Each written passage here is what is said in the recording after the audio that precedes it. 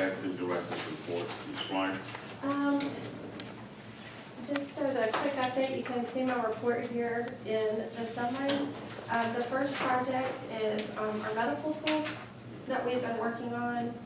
You know that the Valdosta School Board voted to approve or looked at the memorandum of understanding. One of the things that they asked is that they have time to solicit an appraisal. They did sign the MOU, and we have signed our portion of the MOU. They are in the process of getting an appraisal with the Valdosta High School, and we should hopefully see that November, December, and at that point we'll take it back to the client and proceed negotiations at that point based on the outcome of that.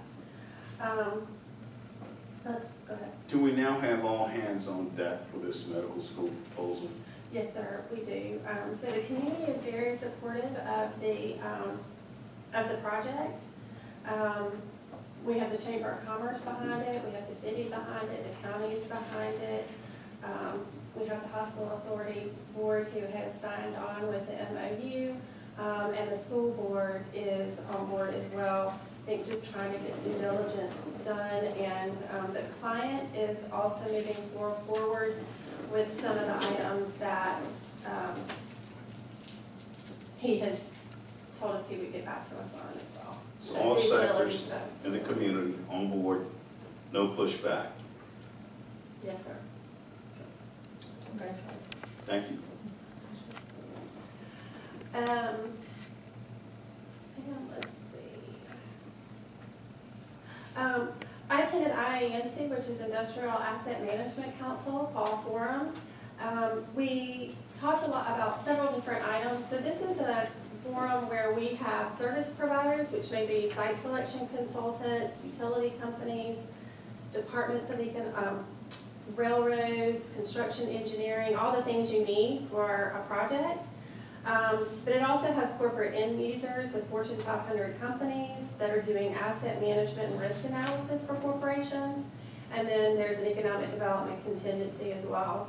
It's always interesting because we talk about topics from the corporate standpoint and what their concerns are.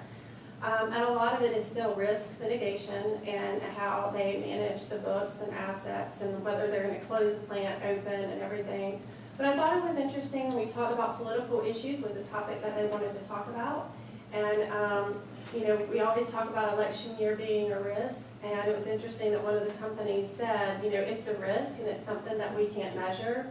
And that's something we can't predict or forecast. So our advice is always to hold off until after elections. So our existing industries have been somewhat, you know, slow. We've got some expansions that we're working, which is good.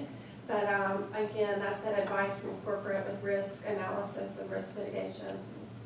We talked about new forms of manufacturing. I saw Jerry on the planes. We talked a little bit about 3D printing. We talked about manufacturing and how digital manufacturing, smart manufacturing, and lean manufacturing, and how companies need to be working with those. And we talked about global supply chain management. Yesterday we were at GEDA and we heard from 3 site selection consultants, and they talked about the site selection process and how some of that is changing. And they did mention this, which we all know, which is 10 years ago they probably visited 8 to 10 of their locations, where today they visit 3. So where 10 years ago we had that opportunity to make an impact, our community got to showcase itself and sell itself, we don't get that opportunity unless it's via a website. So all your information has to be online, obviously.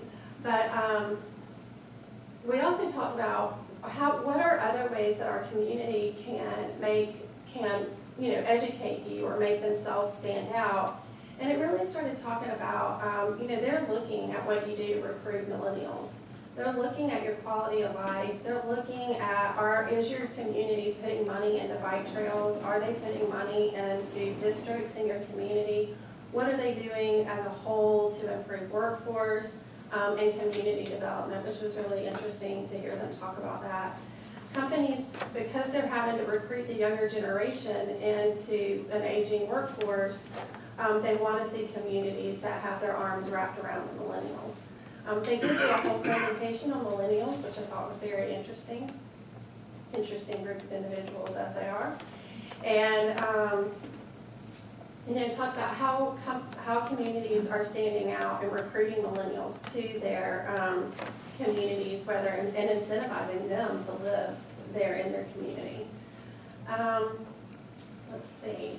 Headquarter relocations, we talked about that, and a lot of that goes along with that millennial and community attraction. Let's see. Tomorrow, Thursday, we have Leadership-Lowndes, and it's our Economic Development Day, so we'll be speaking to that group. We had a great meeting today with Southwest Georgia Area Health Education Council. They help to provide physician and nurse healthcare workforce to communities in our region.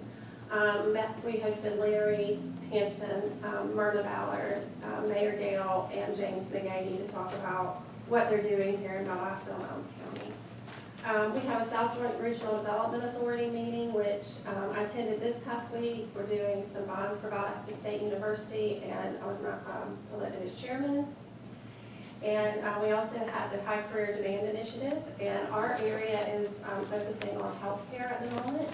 We're going to do a little bit of research to determine, is that the right area for workforce that we need to talk about? And I'm happy to fill you all in. So the High Career Demand Initiative started about 2 years ago with Governor Deal.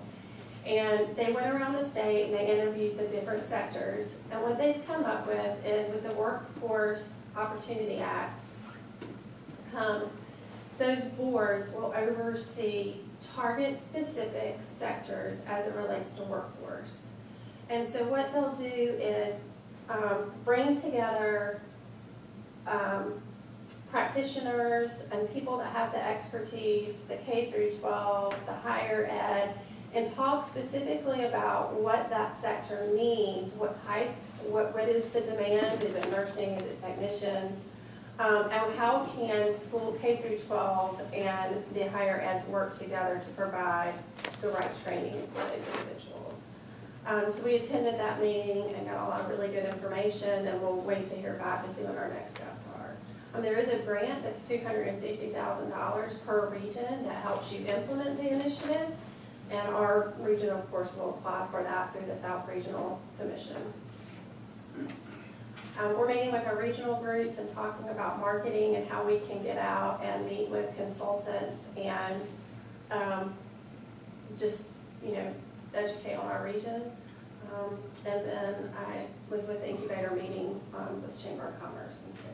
So that concludes my report. Thank you, Ms. Mark. Any questions?